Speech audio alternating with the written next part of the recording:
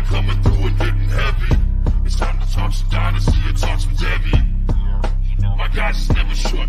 Time to sit down and let the Degens cook.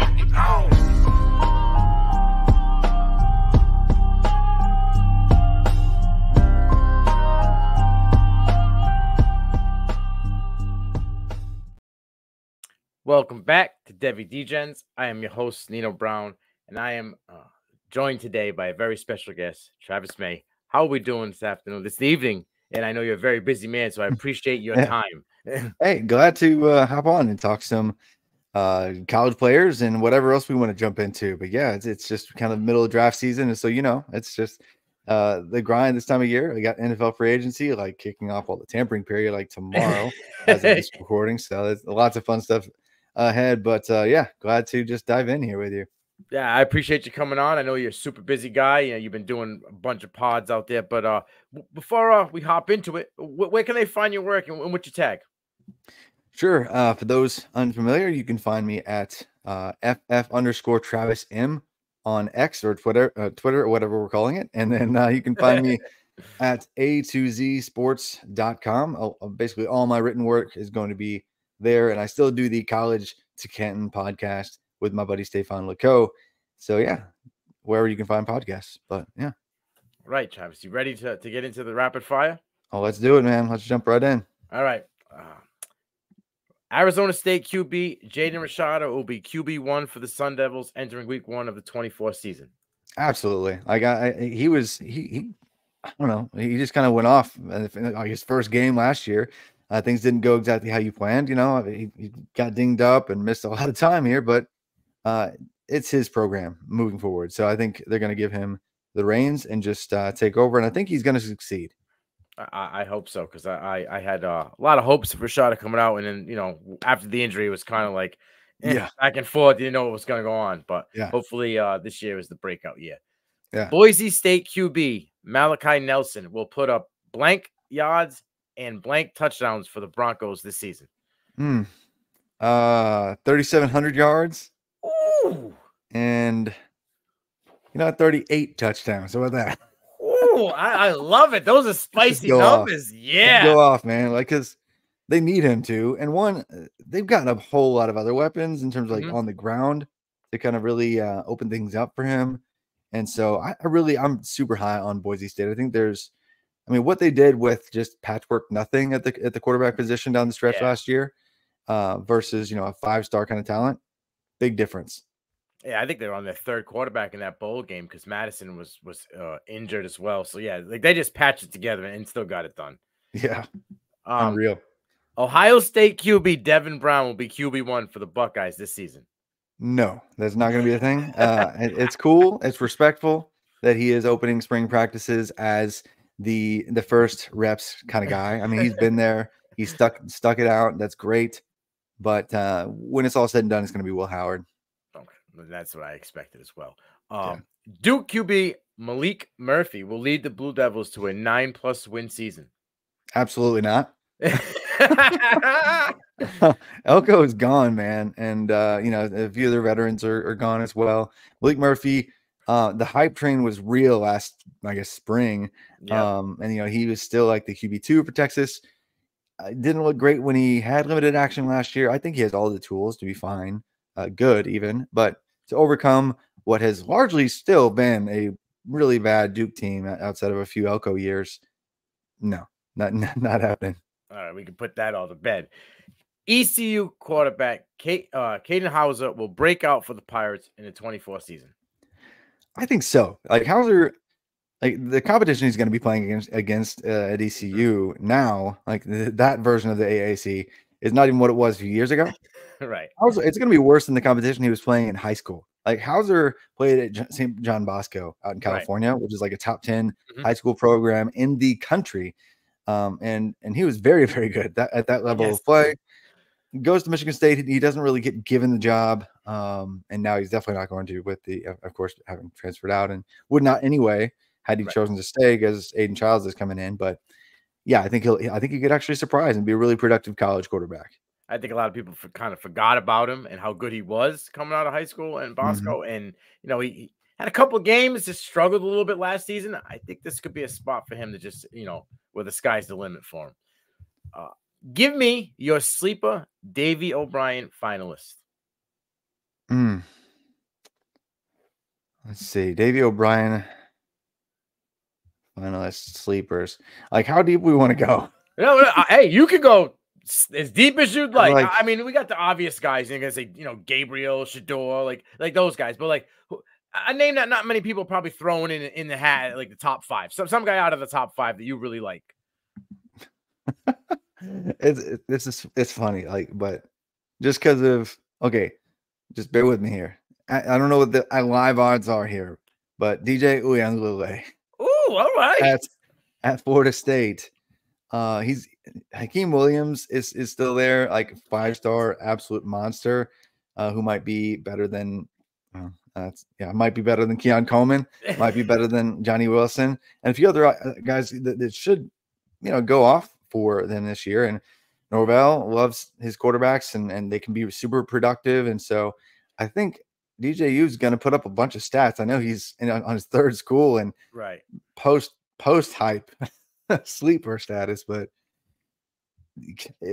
coming off an undefeated season, that program has completely turned around. Yes. And they're going to be a lot of pieces still around him to succeed. Long shot for sure. But that's one that I think many people are forgetting. Oh yeah, he's in Florida State now. Yeah. So yeah. A lot of people just thinking that 13-0 was just a fluke. I don't believe it is. I think, like you said, the program has turned around. Hey, from what we're hearing, Malik Benson looks good. He looks like he's a leader out there for that program. Finally, Bama, the JUCO guy, and he's been a guy. Yeah. So if he's got speed. He's got speed. He wasn't, the volume guy at Bama, but they need that. So yeah, and I love Williams. I think I was hoping last year he'd get a little bit more, but with Coleman coming in, it kind of took away the chances of him getting some more reps. But I think Hakeem is going to be a guy for them this year. Yeah, same. All right, last rapid fire before we get into the body of the show. Keep trade cut. Noah Fifita, Byron Brown, Caden Salter. Oh man. Dude, okay. I think I'm gonna keep Noah Fifita. I'm gonna cut Byron Brown, and I'm gonna trade Caden Salter because Caden Salter's efficiency was bonkers last year. Like the #1 efficiency numbers across the board for quarterbacks. But really, that's Chadwell's done this before. Like Jimmy Chadwell's offenses just do that. They put up bonkers numbers, and so I'm not sure in terms of like making it to the next level that Salter has that going on. But Fifita, he's super short, and I get it. But at the same time, among the early like 2025 eligibles, like early declare types, like in the class of Drew Aller and Cade Klubnik, all that, Noah Fifita had the best season last year by the advanced metrics that mean something. So yeah, really impressed by him, and he's going to have some of the best weapons in the country so yeah, sign me up. Noah Fifita, man. That's it. He's got his boy, T-Mac, who's been his high school teammate, right? Yeah. Freshman year. I love T-Mac come in. I always said he was going to be a guy. People kind of like, maybe not. He's proven himself. He's been it. Yes. That dude. Like he's at worst, probably like wide receiver 2 or 3. I would say 3 because Burden and Stewart is kind of maybe, but at worst 3. But like he's a first-round wide receiver for 2025, so he's got some crazy good weapons.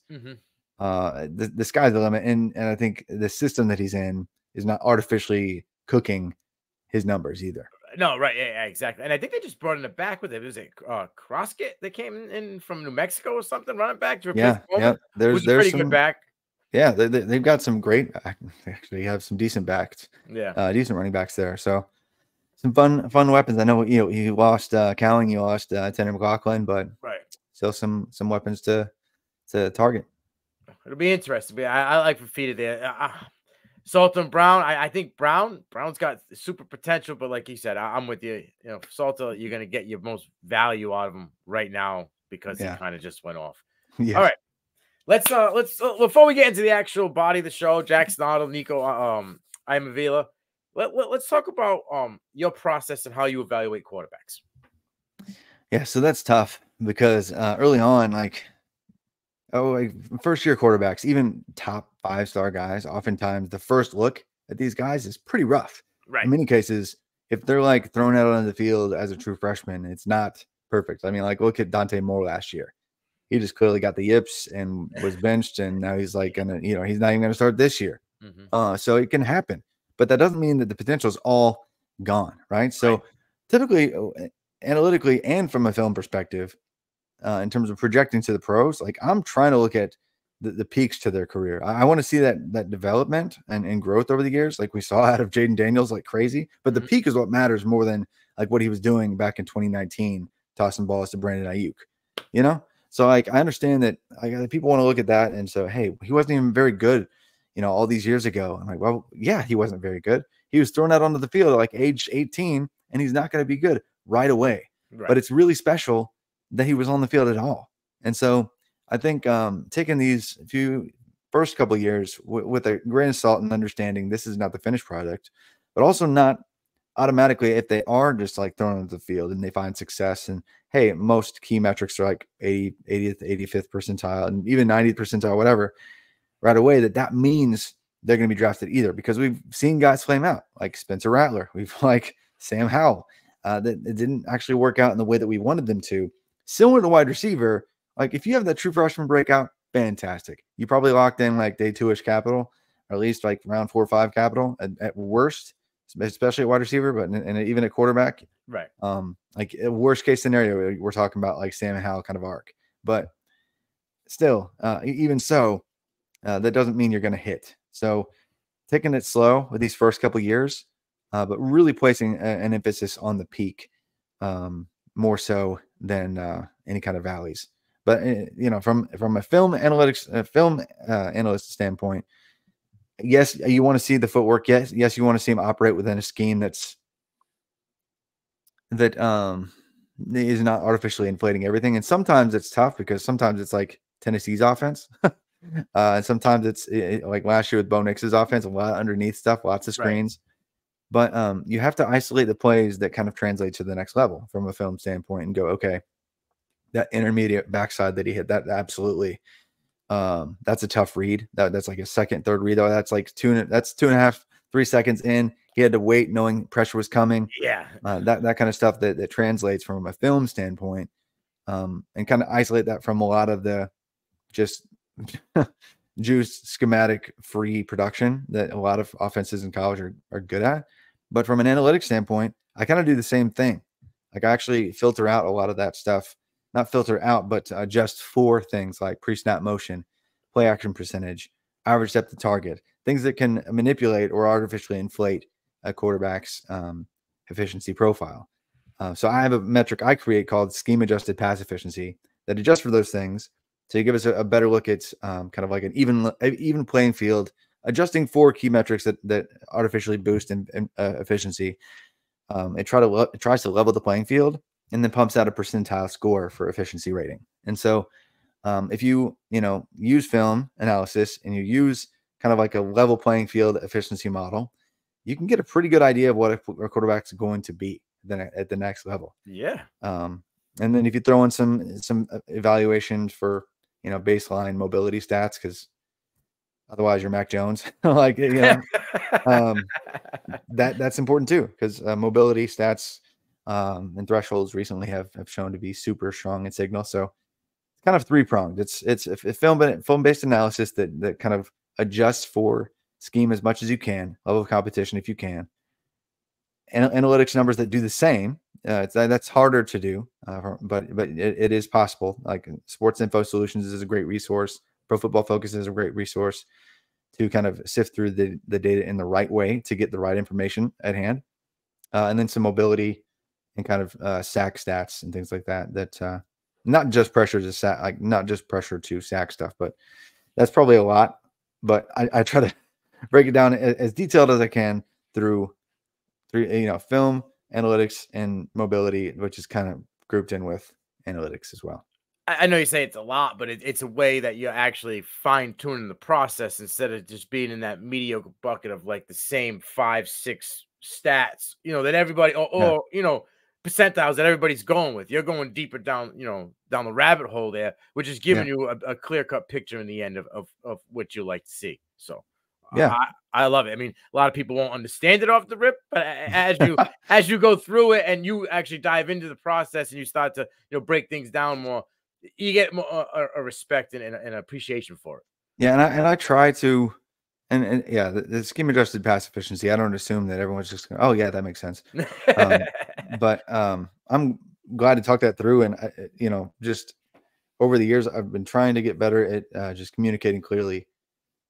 Like, hey, play action has been known to artificially inflate efficiency, and so adjusting for that, like there are baseline expectations of like what an offense in college runs. Like most offenses in college run about 30% of the time they have play action involved in a pass. So if somebody has 55% of their play calls include play action, and then you layer in the fact that they also run some sort of pre-snap motion on 60% of their plays, like there are key variables like that can, if you kind of adjust and scale for that, you can kind of get a better idea of like, hey, how much of this is real versus how much of this is boosted by the scheme that they're within.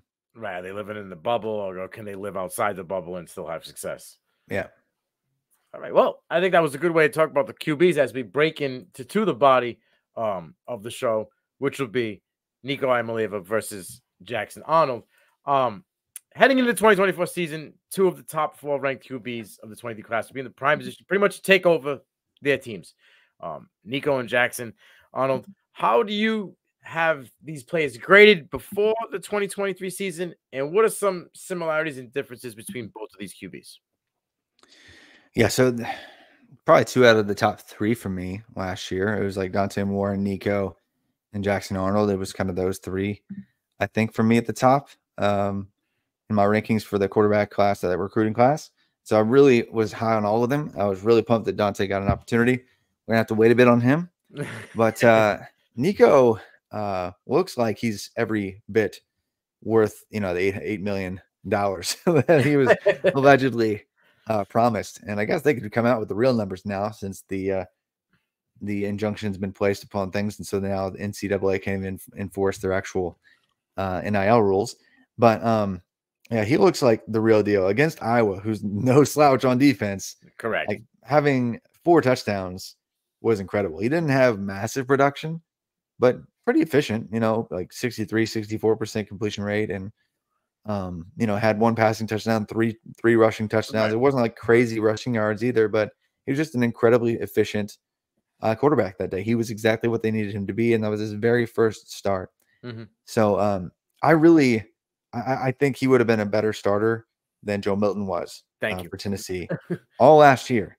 And I think they would have had a much better record had he been in the lineup. I think they could have really pushed a few teams they shouldn't have.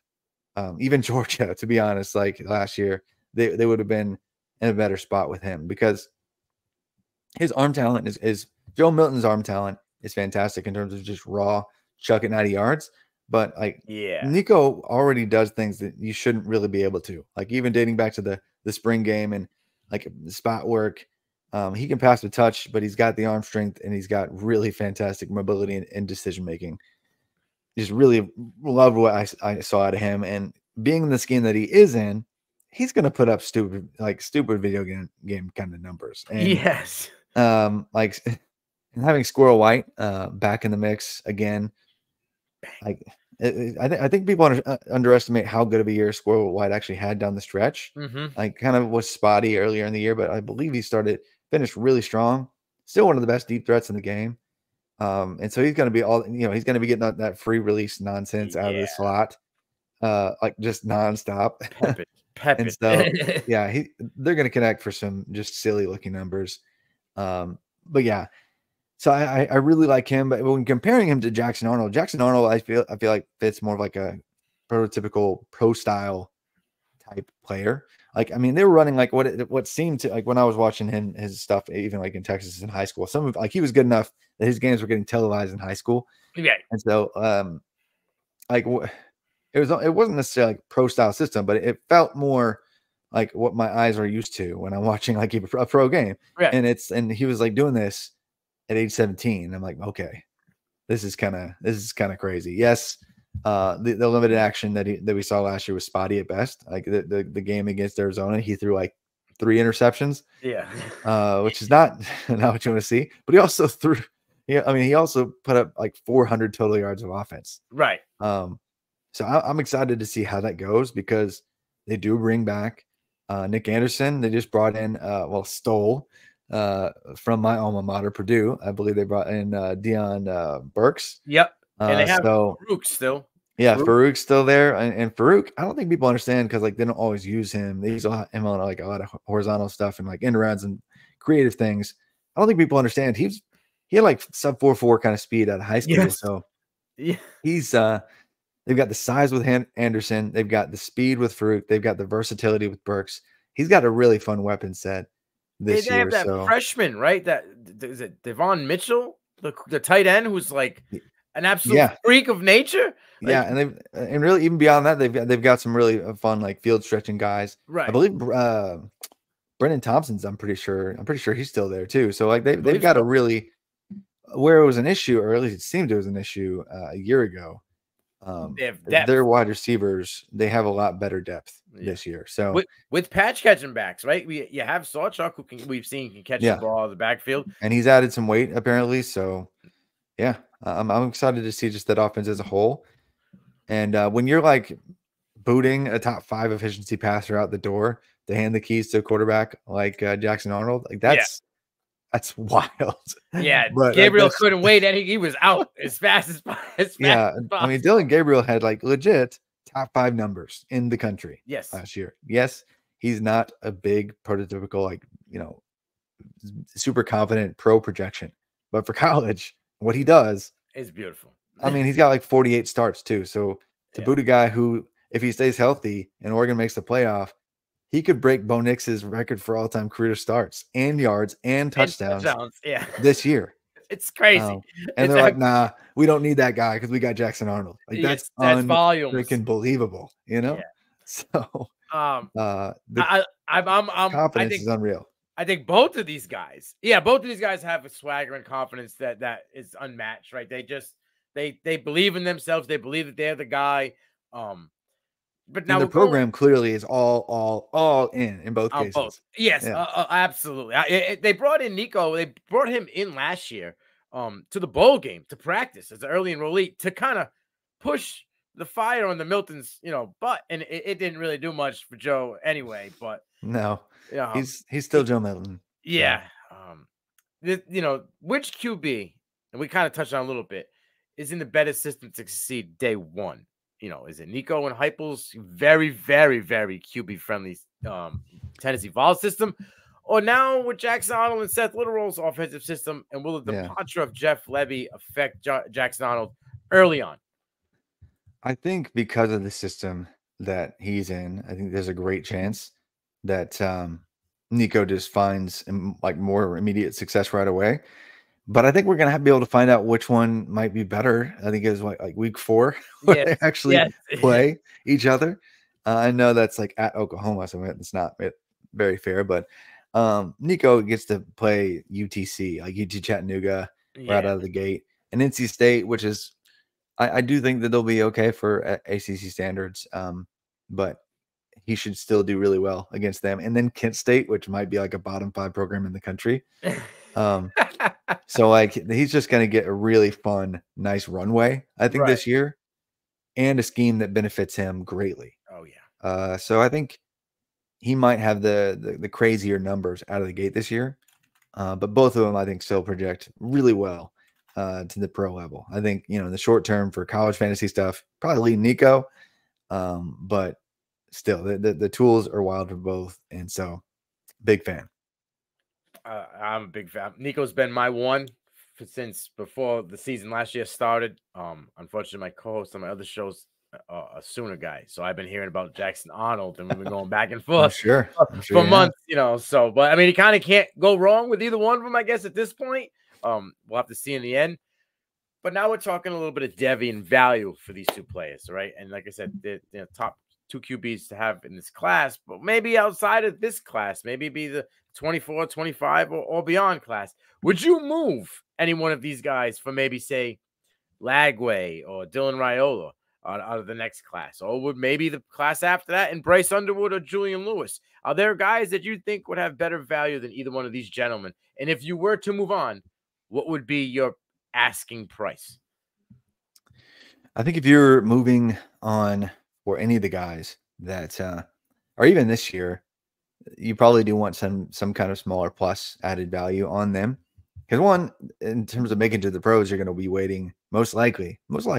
Yeah. Anymore we see guys stick around, but the ones that are like really special, Yes. like all the ones that you would probably be pivoting them. Yeah. They're still going to be 3 and gone because the guaranteed money is still going to be exactly insanity. And plus, actually, by the time that these guys wrap up their careers, we're probably actually going to have employment status, and the money's actually going to be less than it is right now in just a matter of like 2-3 years. So I'm not sure we're going to see the same kind of unregulated nonsense and madness, which has been great for the players, but it's just going to be different, I think, very soon. So with that said, I think you do still need a plus, even for Dylan Raiola, because I do think he does fine, probably pretty well actually for Nebraska, because they have to have him be that. Hennenberg or whatever his name is. I don't think that is Heinrich. No, he's not that guy. So Raiola is going to start right away, and Lagway, he's going to get the job sooner than later.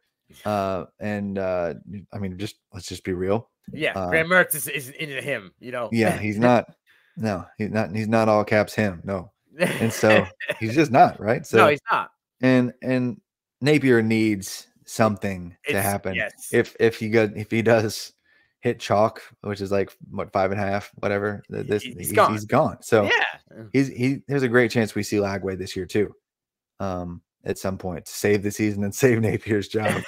Yes, I agree. Yeah, so there's a great chance we see a lot of that right now, but you need a pretty crazy significant actually plus if you're adding, looking to trade into like Bryce Underwood, Julian Lewis, or George McIntyre. Even though I'm high on that entire trio that's coming in the 2025 recruiting class, that's somehow a real year that's less than a year away from now. It's crazy. Yeah, it is. But I do like all of them. Bryce Underwood he looks really freaking good.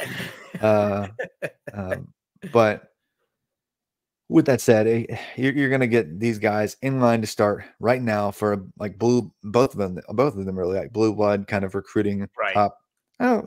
People that haven't been watching very long might not think that about Tennessee, but like they've been a top 15-ish consistent recruiting monster for forever too. So really in great shape to win now, contribute now, produce now, and lock in some likely projected early draft capital for 2 years from now.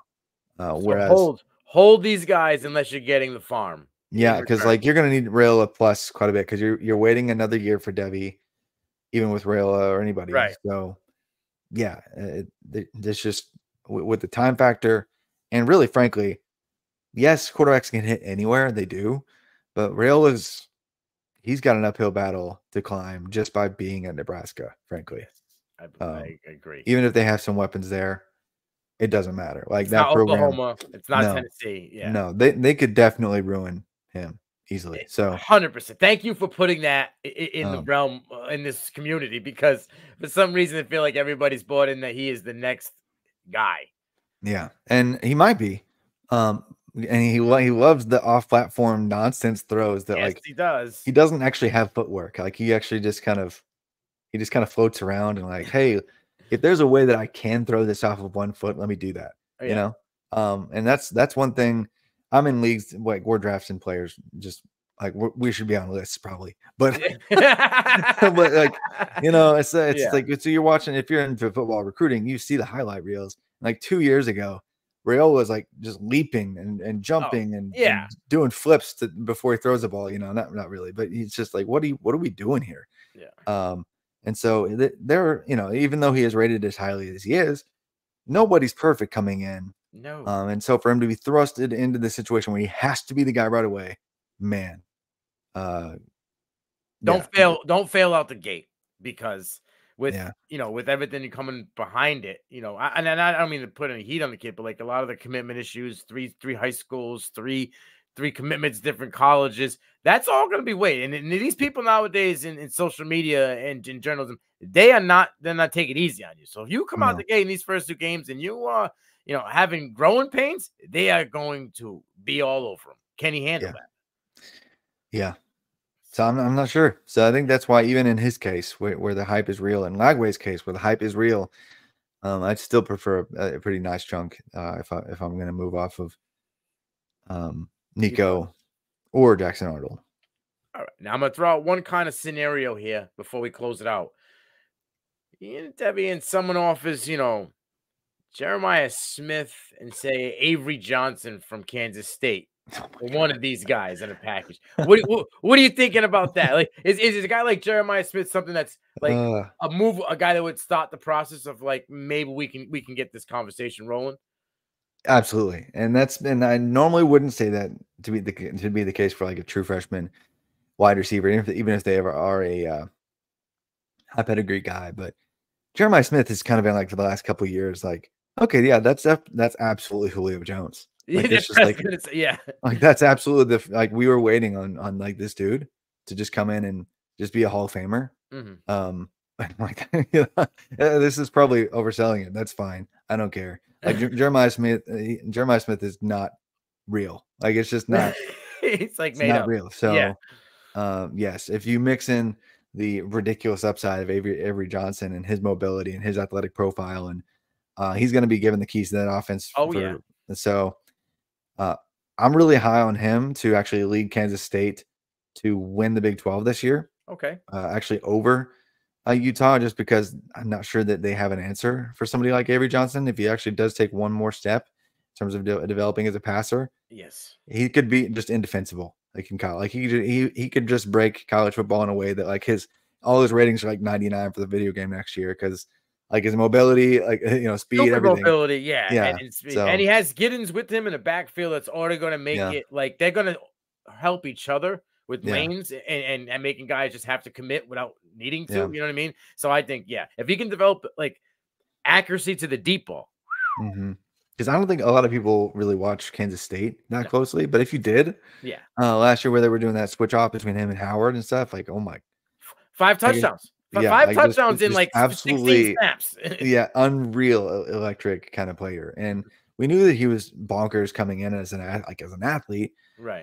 But if he can actually hone in some passing game, he's going to be, that's a good Davey O'Brien kind of low key. Ooh, okay. Like that's really long shot, but just because of the rushing, like he could be like a 1,200 plus rushing kind of quarterback. So.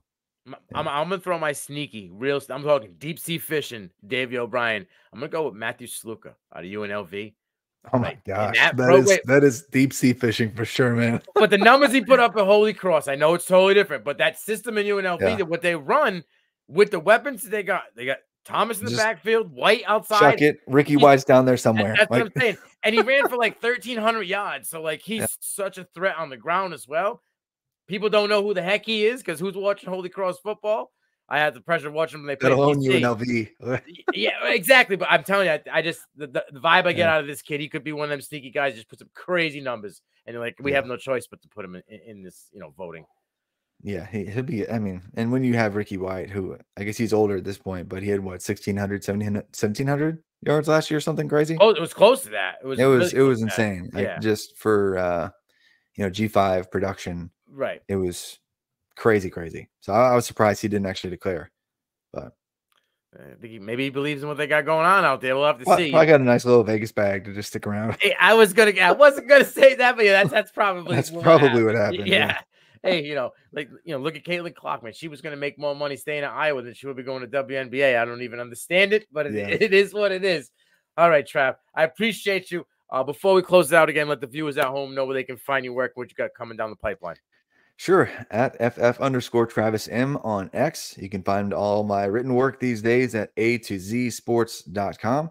And really not a lot of fantasy football necessarily, but it is I do always think of things through that lens anyway, even if I'm not explicitly stating that in my content. It's just impossible for that not to infiltrate what I'm doing. Yeah. And then College to Canton podcast with Stefan Leco. You can find that on RotoViz Radio and its own channel as well. So yeah, that's about where you can find my stuff these days. But I appreciate you having me on as always, Nino. And it was nice to meet you in person at the Senior Bowl this year. It was great. I was just gonna say the thing. I finally got the pleasure of sitting down and talking ball with you face to face. It was a blast and pleasure, and I hope to do that again next year and in Mobile and for the Senior Bowl again. Absolutely, man. Yeah, and hopefully I won't be so distracted like doing all this freaking cut ups and video edits and. It was like the second week or whatever you started, the second day or something. If you were starting with a new company, so everything was new. Everything was new. It was a freaking hurt. Oh, it was a whirlwind. But oh man, thanks again, man. No problem. I appreciate you. And again, to everybody, have a good night.